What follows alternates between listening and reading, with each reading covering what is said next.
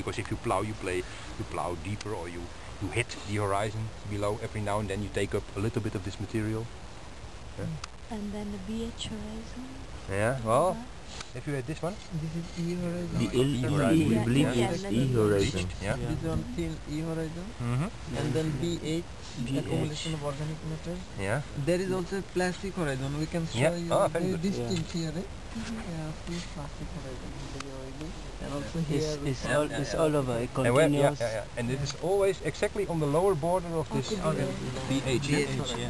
Do you know why this is? Can we say it's BNS because of iron and it's hard? Because it's only weird when clay. If you like, yeah. When clay contains. Yeah, what you see there is iron accumulation with organic matter. And Yeah. Somewhat when it is very hard. Yeah, it's hard.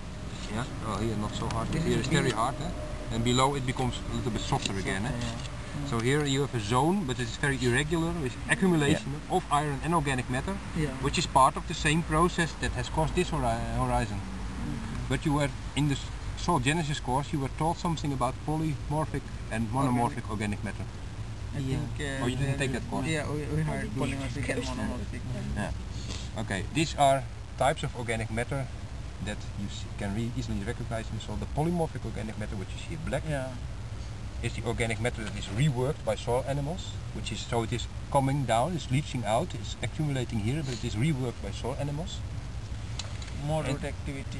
Yeah, and originally it is deposited in between all the sand grains, and it may jam the pore structure, it may close a lot of the pores, and then you get the monomorphic organic matter. But often this monomorphic organic matter is again reworked to the polymorphic organic matter. Yeah? And if you have got sufficient biological activity, then it will be entirely like this in the end. But usually here you see it's not the case, and this is because this is such a wet landscape position. It's not groundwater what you see here, but you've got water stagnation. This is high, well, the density of some of these places is very high. Water cannot percolate easily.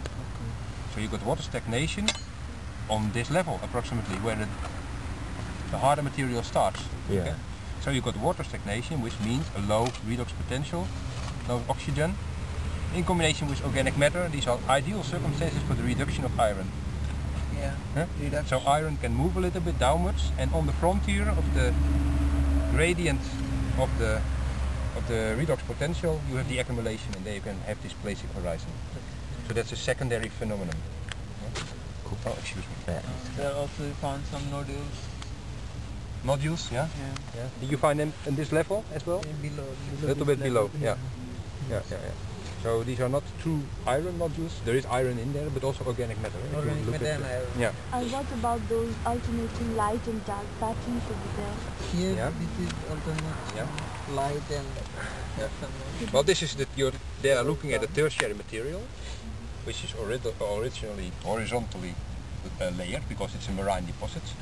And you see here that there is this horizontalization, this layering is no longer horizontal or not even recognizable anymore. This is because it has been deformed. And how it is deformed, you can think about. Okay? How you can think about it. But part of this effect of this deformation is that you have now layers that are more clay, like the greenish one below, and layers that are more sandy, like this one, which is very bleached. And so this is in the marine deposit. There were the differences already, and they have been deformed, and you find them back in pockets now. And then you have the phenomena that you have these color differences. Part of these color differences may be the result of some movement of clay. That is possible. But some of the other forms, like this one, this horizontal shape,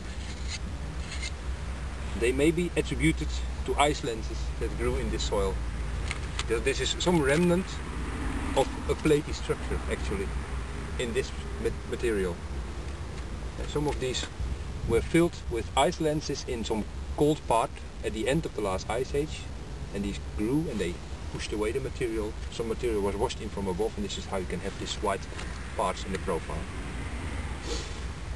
So that's the idea really. It's more greenish.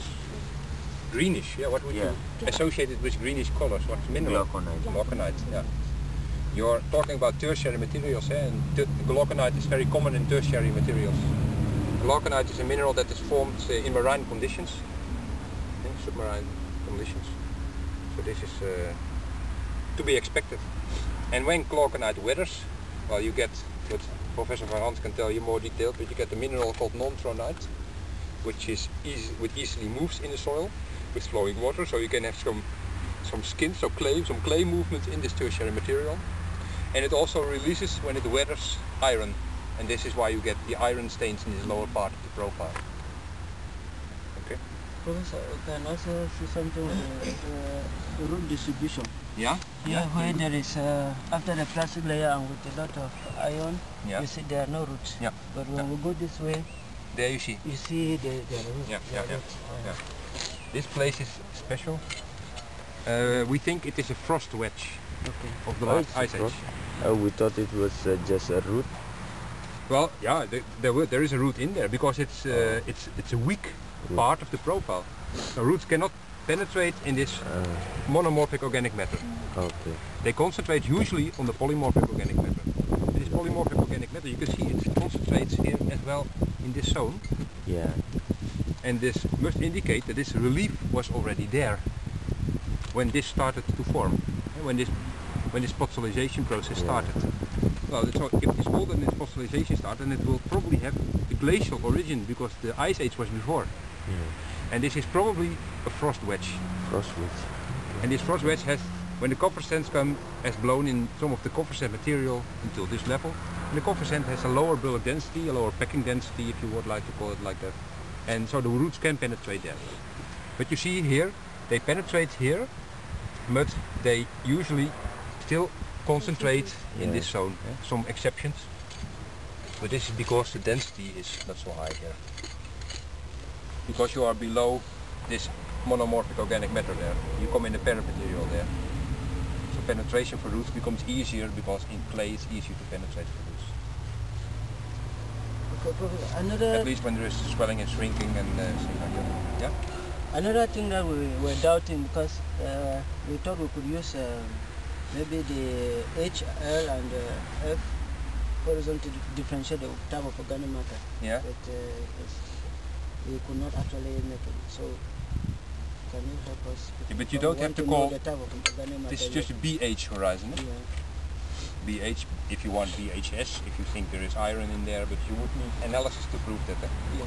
But it is, you are sure this is a BH horizon. Organic matter is high. And this you could call a BHS because you have got, it's shallow, but it is this zone, let's say, where it is really hard. There is iron and organic matter accumulation.